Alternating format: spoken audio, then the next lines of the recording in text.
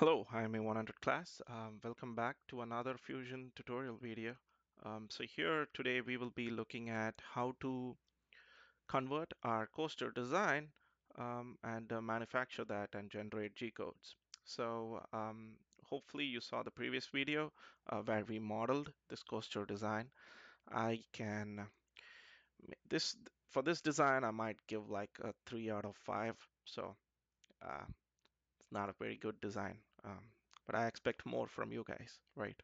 So moving towards the manufacture. So now once we have the coaster designed with an outer cutout as well as some inner features here, we can go to manufacture. So let's so instead of design, so we are right now in design, I click manufacture on the top left here, and now we are in the manufacturing scene. So the first thing we need to do when we are in the manufacturing scene is to make sure our units are in inches.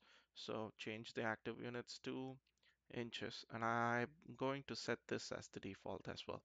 Then I click OK, um, and then we create a new setup. So on the top left here, click create setup. Um, we are going to leave everything as is. The stock box point needs to be at the center bottom. By default, it is at the top, as you can see here. So I click the bottom golf ball here and ensure that it's at the bottom, right? And while we are in this scene, it is also good to note that the X direction is 7, the Y direction is 14. So this is how we will be placing the coaster back in the actual Laguna machine. So make sure you see the X direction showing this be the shorter 7 inches and Y direction showing the longer 14 inches. And Z should be the vertical height, which is 0.25. And make sure the center is at the bottom, right? And then once we are done with that, we need to select the model as well. So click model and then make sure you select both the stock as well as the body as well as the inner circle here. So that shows up as two bodies here. Okay, so make sure you have both of them selected. Then go ahead and click stock here.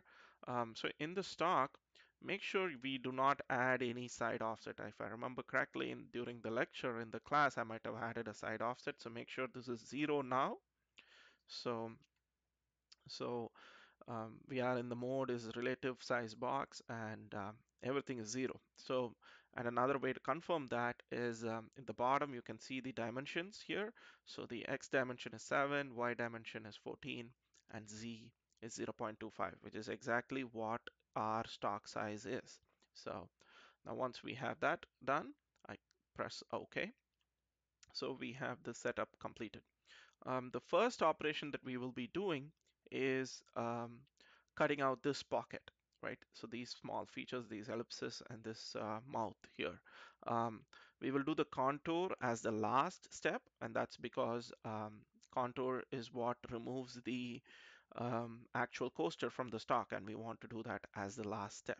So let's start with 2D pocket. So the first operation we're going to be doing is 2D pocket. So I go to 2D and then select 2D pocket here. It's asking us for the tool. I'm going to be using the 1/8 tool, which is 46200. So I search for that, I find that, and then I click select. Um, and while we are in the tool setting, I'm going to increase the cutting feed speed to 80 inches per minute. And then let's move on to geometry. So if I go to the geometry tab, I'm going to select, so make sure for 2D pockets, you're selecting the bottom surface of the pocket. So that surface, this surface, and this first surface. So that is how it should highlight for all of you. And so that those are our geometries. Next, going to the heights. We can leave this as default only, and we are not going to be changing the bottom height here as well. Okay, and then let's move on to passes. Couple of things here. By default, stock to leave will be selected. So you need to uncheck that. We do not want any stock to be left. So make sure that's unchecked. And then I'm going to minimize passes just so that we have enough room, and then turn on multiple depths. and I'm gonna, just to be on the safe side, I'm gonna have 0.125 as the maximum roughing step down. Okay. Even though I do know that this design has a step down of only 0.125, so it should cut everything in one pass. Okay, so now that we have all of this done, I press OK, and that should be our 2D pocket, and we can actually see how it is going to be creating the 2D pocket as well. So that looks good so far. So next, we are going to be doing a second operation because we have only cut the pockets now. So we need to be cutting the contour on the outside. So that will be a 2D contour. The button is on the top here. So I press 2D contour. We're going to be using the same tool. We're going to cutting feed rate staying same as 80. The geometry, make sure you're selecting the inner bottom circle. So um, make sure you are selecting the our coaster's bottom circle, right? So there we go. So hopefully you got to see that. So, and that should highlight in blue color as well. Um, then we do want tabs. As mentioned in class, tabs help keeping the coaster in place. Um, let's change the tab width to 0.0625. Let's change the tab height to 0.0625 as well. And then right now it looks like we are going to be making many tabs. We don't need as many tabs as that's showing up here. So let's do every 3 inches, and that makes it 1, 2, so about 5 tabs, which should be plenty, I think. Um, you know what? Actually, let's increase the height of the tabs a little bit. So you can increase the height of the tab to 0.125. Okay, so the tab will be slightly taller, but very thin, right? So we have the tabs here. That should be good. So we have a total of 6 tabs.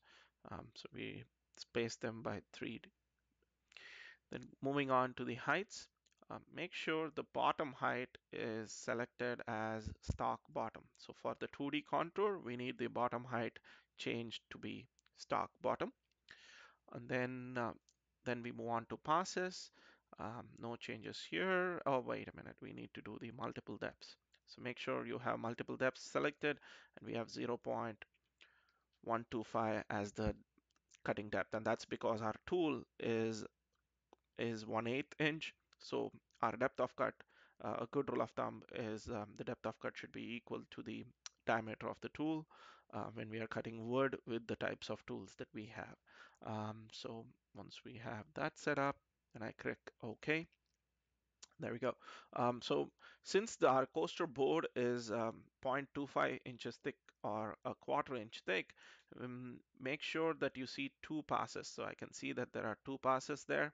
So that tells me that it's doing multiple depths, which is good. So there we have it. So it looks like um, we have the toolpath generated. We can have a look at the simulation of how this is actually being cut. So I click the simulate button on the top here. Make sure you have the stock shown. So now the stock is shown in green in color. So let's see what would be a good angle here. So that should be good. Then I press plus play here in the bottom center of the screen, and oh, okay, so I made a mistake here. I had only the contour selected, so it's showing me only the contour being made. So I'm going to close the simulate. So to see both the operations as a simulation, select the setup first and then click simulate. So now it should simulate both the operations. So it shows how it's making the 2 eyes for the coaster here, and then after that it's showing us how it's making the mouth. Then it should finish off with the contour. So it's doing the first pass for the contour, and then it's doing a second pass for the contour as well. So that looks good. Let's go to the top view here, and we can also see the tabs there. So that's pretty good. One other thing that you should notice is it might not cut a very sharp edge here. So um, you will end up with a, a somewhat of a rounded edge, and you can see that here as well. You might not be able to get a very sharp edge, and that's because we of the limitation of our tool. So make sure your design takes into account all of that. Once we have the simulation done and everything looks good, during the simulation, we can also see the statistics, and this coaster is going to take 2 minutes and 23 seconds to make. So that's very good. The next step after doing the simulation is to create a setup sheet. The setup sheet is what you will be taking to either the technicians or myself to get your coaster G code approved. Without our approval of the setup sheet, you will not be allowed to run the program. So the setup sheet is found next to the post processing here. So you click setup sheet and it asks you where do you want to save the setup sheet. I'm going to save it in the downloads folder. So I select the folder, and then the setup sheet opens up. Um, as a web page. So for me, it's opening up on Microsoft Edge, and this is how the setup sheet is. Setup sheet is really, really good information, and in one glance, we can say if you made any mistake or not. Um, you can save the setup sheet as a PDF. The way I do it is generally right-click print, and then I print it as a PDF. So print to PDF. For, you can use if you are on Chrome, there is a save to PDF option as well. Um, you can save it as a PDF. It is one of the deliverables for your coaster project. Um, so looking at the setup sheet, make sure everything looks good. Your stock size looks good. Make sure your stock lower Z is 0. Those are some mistakes students generally do. You can see the total time here. You can also see the maximum feed rate. It shows the two operations. We have the 2D pocket and the 2D contour. It also shows that um, we have multiple step downs, so that shows that it's not going to cut everything all at once. Um, and it shows the minimum Z as well. So everything looks good for this setup sheet. So I would approve. So once you have either one of the instructors approve your setup sheet, then you can start your post processing. So you click post process on the top here. Um, I have my Laguna selected. Make sure your units here are in millimeters. This is the only place where it needs to be in millimeters. And then click post. So now it's asking you where do you want to save it. I'm going to save it in my downloads folder. I'm going to call it Halloween coaster, right? Well, it's a poor quality Halloween coaster. And then I click save, and that's it. The G code will be generated, and for me, it opens it automatically. So it saves the file as halloweencoaster.mmg. You can see it there. Um, and we just created right now more than 3,700 lines of G code. Um, and this is the file, the .mmg file that you will transfer into your um, this is the .mmg file that you'll transfer into your USB stick.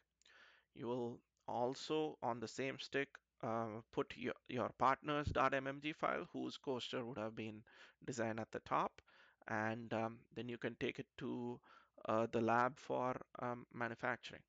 I hope you enjoyed this video. You can pause this video and watch this again if you have any questions. Again, I expect to see a slightly more complex design than this. This design will get you 3 out of 5. So if you have the complete coaster done. So keep that in mind. Well, it's also a good practice to save. So let's do file, save, use a save. That should be good. So yeah, that's it. Thank you for watching. I'll see you in the next video.